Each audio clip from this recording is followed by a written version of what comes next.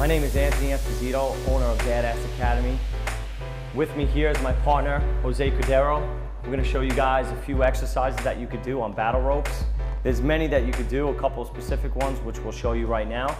You're going to come down into a high plank position, okay? You're going to do a push-up, come up, right hand slam, push-up, come up, left hand slam. Again, push-up, come up, right hand slam, push-up, come up, left hand slam.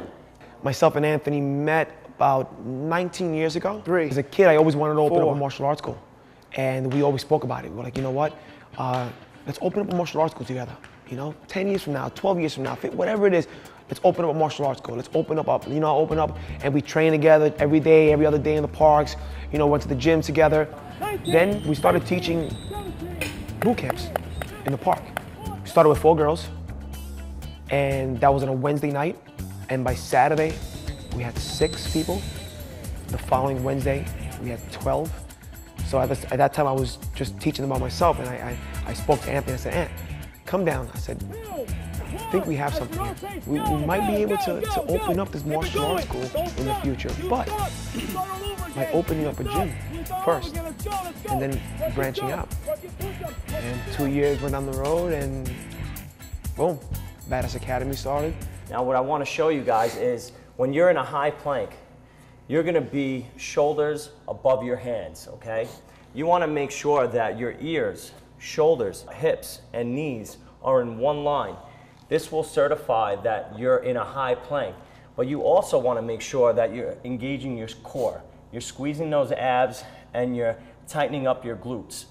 Now what you want to do here is come down into a push-up, come back up, right hand slam, make that rhythm in a wave, go all the way down to the end of the rope, come back down into a push-up, come all the way up, left hand slam, make sure that that rhythm goes all the way down. And then you want to repeat this, and keep going right to left, right to left.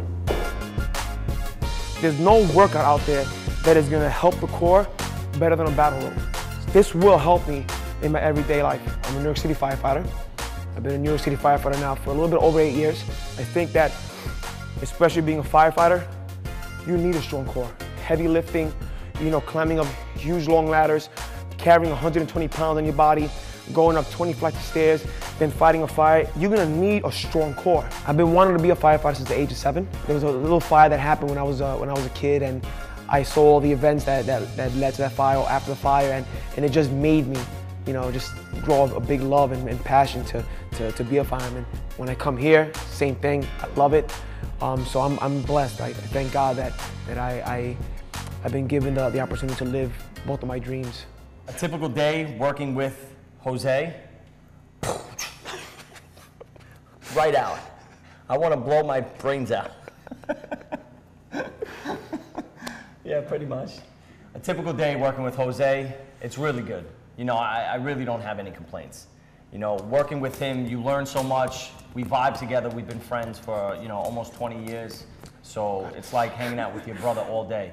So it's not so much work. It's more or less spending time with your brother all day and changing people's lives and hopefully making some money like gratitude. The first time I did, remember the first thing I did battle ropes, I was like, oh, it's only a rope. I mean, it's pretty simple. 10 seconds in, I was like, wait a minute, this thing got pretty heavy. 20 seconds in, I'm like, all right, now I'm tired. 30 seconds in, I was beat. And the next day I woke up and I'm like, wow, why are my forearms so sore? Why, you know, my forearms haven't been sore in a long time, you know, and that's what it was. Just being able, that movement of the battle rope it's working every single part of your body.